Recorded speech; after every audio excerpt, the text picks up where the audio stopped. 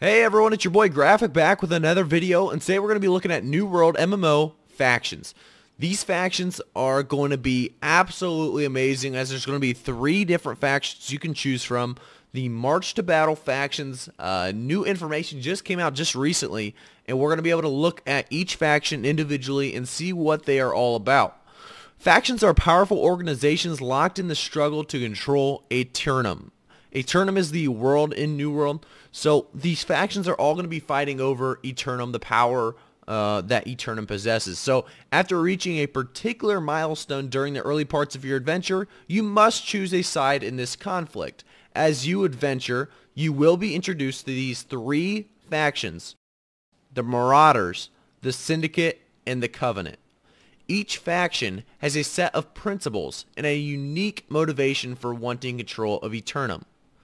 The Marauders are a ruthless military force bent on establishing a free nation where anyone with the strength to do so can prosper and profit.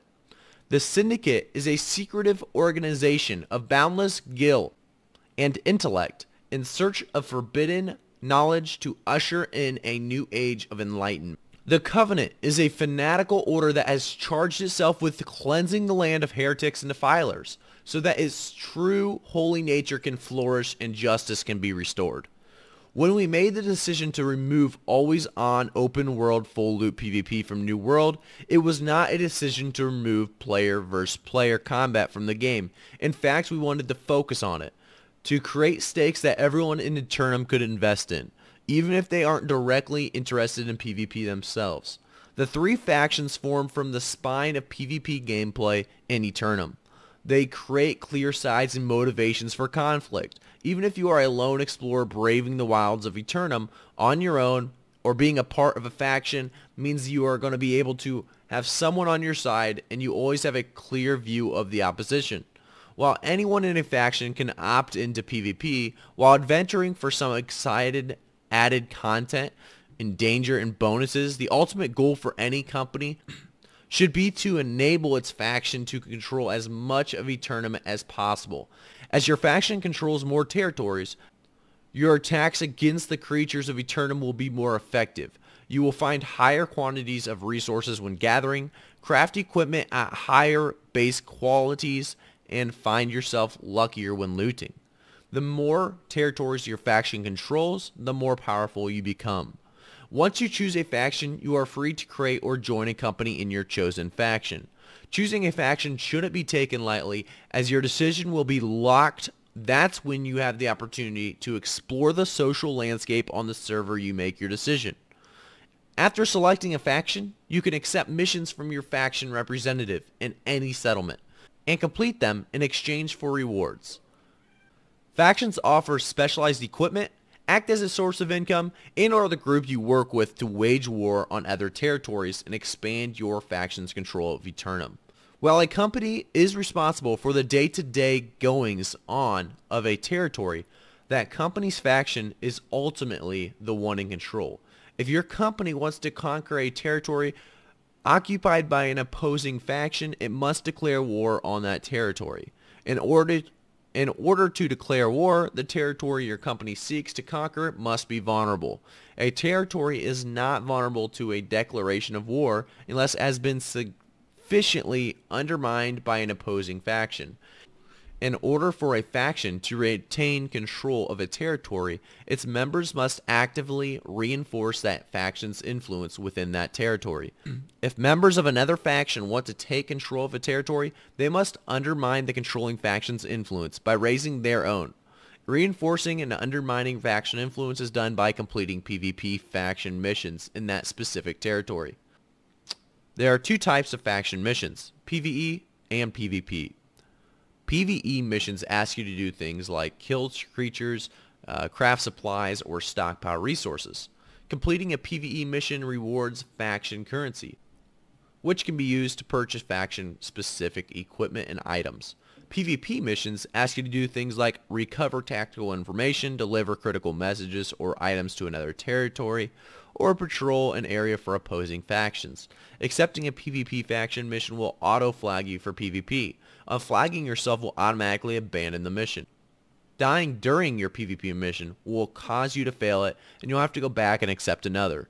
In addition to rewarding faction currency, completing a PvP mission also generates influence of your faction within that territory.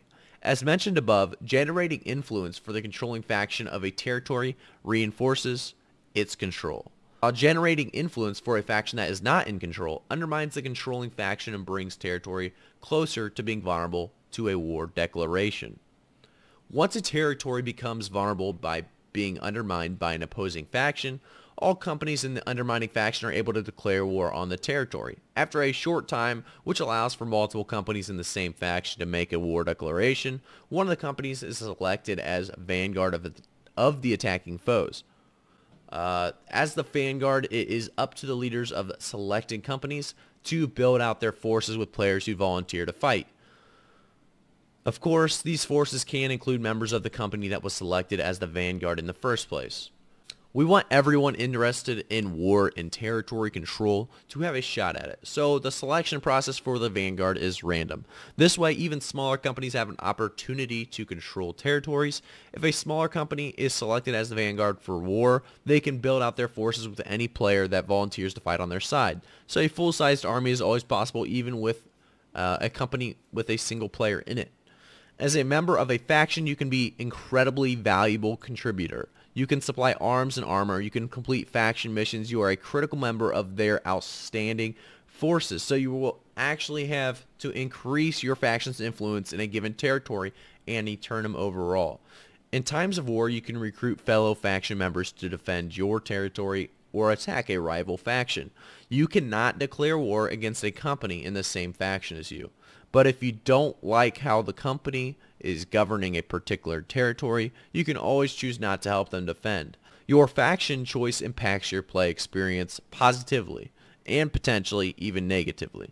So the three factions that are in conflict over Eternum are directly competing with one another for the resources, power, and influence. This means that over time, one faction might fall into a last place of sorts. To avoid that feeling like a total defeat, we've been carefully tuning the benefits of being in a faction that controls the majority of the territories, while paying extra attention to make the factions that control fewer territories feel like underdogs, not the losing side. No matter who is winning in the moment, we've built the system in a way that makes strong comebacks an exhilarating part of the game. So after I, gave you guys a quick overview of, what the blog post said and, what we know right now about factions, I do have a little quiz in the description below. If you guys want to take a look at that and maybe try out the quiz and just see what, faction looks correct to you. There's a faction quiz and it tells you kind of what faction they think you should be a part of, or what faction kind of you would represent in most cases. So I will leave that quiz in the description. Like I said, you guys leave a like, comment, and subscribe, and I'll see you guys next time on the next New World MMO video.